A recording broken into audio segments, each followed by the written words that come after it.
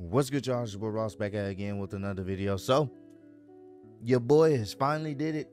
I think all of us expected it to happen.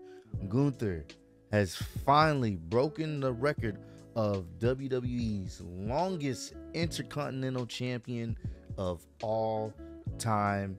And I think a lot of us can agree that is rightfully deserved. The guy has put the Intercontinental Championship back into the limelight where it belongs. It's been quite some time since we've had an Intercontinental Champion that feels this important. He makes the championship seem like the most important championship in the company. It's always been coined as the workhorse championship, and he has been putting in fantastic matches to retain and defend that title. So congratulations to Gunther, aka Walter, for getting that momentous achievement. We're gonna check out this article from Inside the Ropes, man. This is just fantastic, and I think a lot of us expected this to happen. So we're gonna check this out. Gunther has officially overtaken the Honky Tonk Man as WWE's longest reigning Intercontinental Champion of all time. It's a record that stood for a staggering 35 years. Mammoth names in the sport of professional wrestling have held the Intercontinental title, including Stone Cold Steve Austin, The Rock, and Roman Reigns, even though, I don't think many people remember Roman Reigns' Intercontinental Championship run. But none could surpass the Honky Tonk Man's lengthy reign. It was a 1987's episode of Superstars of Wrestling where the Honky Tonk Man defeated Ricky Steamboat for the WWF Intercontinental Championship. His record-setting reign extended into 1988 when the Ultimate Warrior eventually stopped him in just 31 seconds at SummerSlam. That's crazy. A legendary reign ends in 31 seconds. That's crazy. Overall, the Honky Tonk Man record sat at 454 days. That's until today, when the current Intercontinental Champion Gunther has officially reached the 455th day with the strap. It has not been an easy road for Gunther to reach the milestone. Since defeating Ricochet on July 10th of June 2022 edition of SmackDown, Gunther has successfully defended the championship on 67 occasions, if you count the house shows. Okay, I was about to say, damn, I didn't know it was 67 occasions, but if you count the house shows, that makes sense. Damn, that's a lot of defenses. Names like Rey Mysterio, Shinsuke Nakamura, and most recently Chad Gable, he's had some fantastic matches with him, have attempted to defeat Gunther for the title along the way, but the Ring General has dispatched them one by one, defiantly earning the right to become the longest reigning Intercontinental Champion of all time. There are no signs of his reign coming to an end. Either Gunther defeated Chad Gable in a 16-minute epic on this week's Monday Night Raw. He now awaits his next challenger, safe in the knowledge that with every day he holds onto the Intercontinental Championship, a new record is set.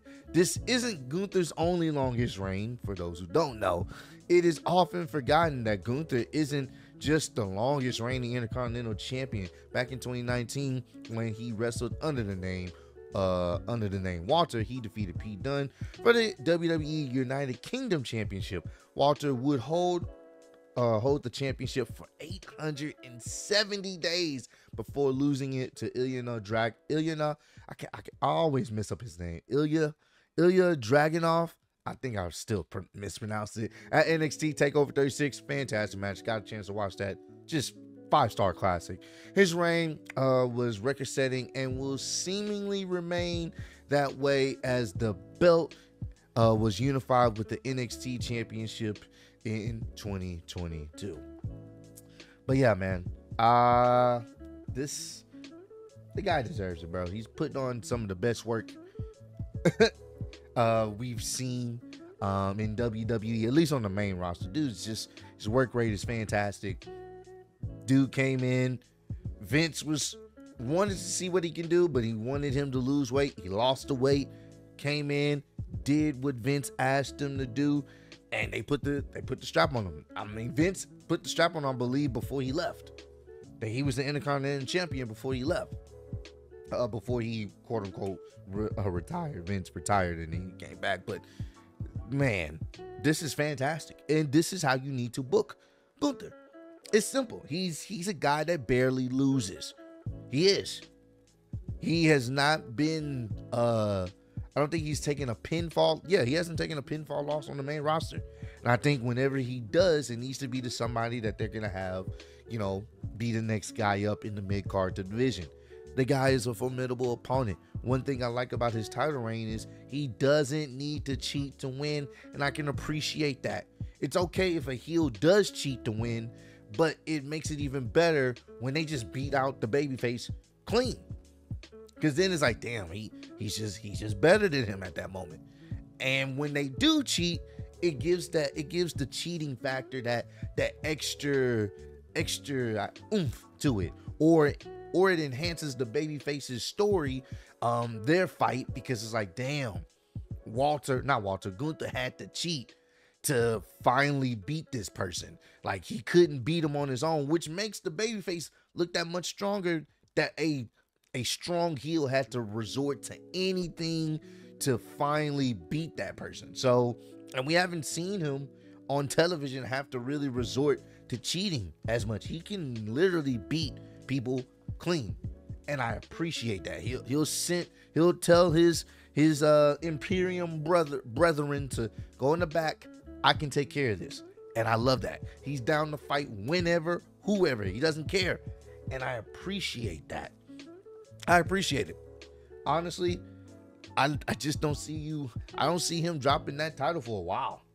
I don't see anybody. I was thinking maybe Chad Gable at some point, but they may have to revisit that later down the road.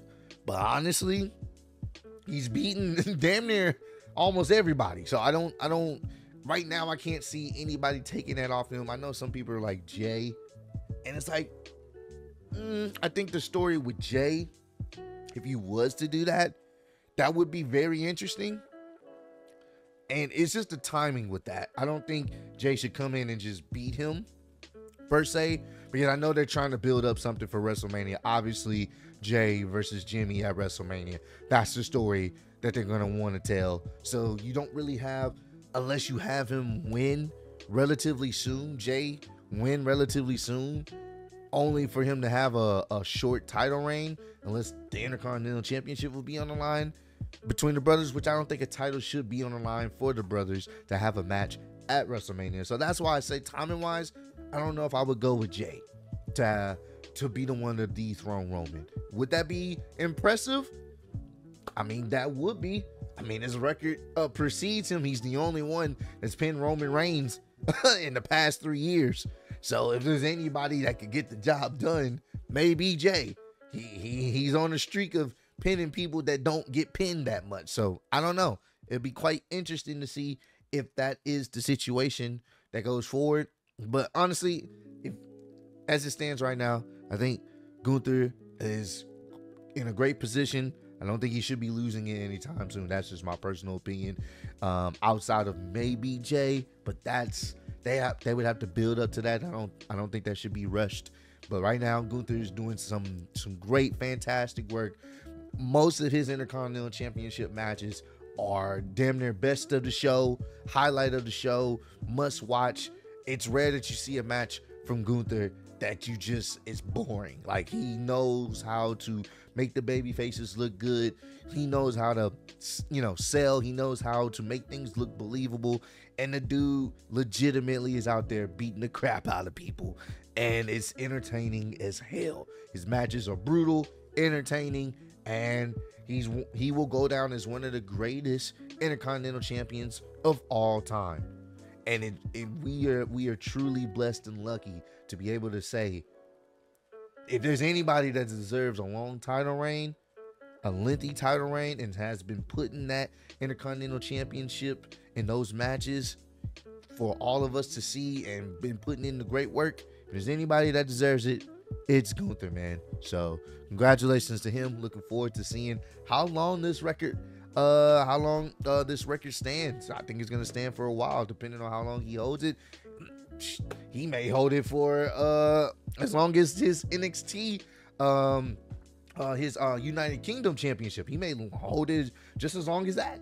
So, and it may never get broken, because I don't see nobody for a long time breaking this record. You know, the record has stood the test of time for almost 30 plus years, so I don't see anyone's breaking this for a very long time, nor should they. Says Gunther, he's a legit as they come when it comes to the wrestling world, man. So comment down below, let me know what's your favorite Gunther match while he's had the Intercontinental Championship.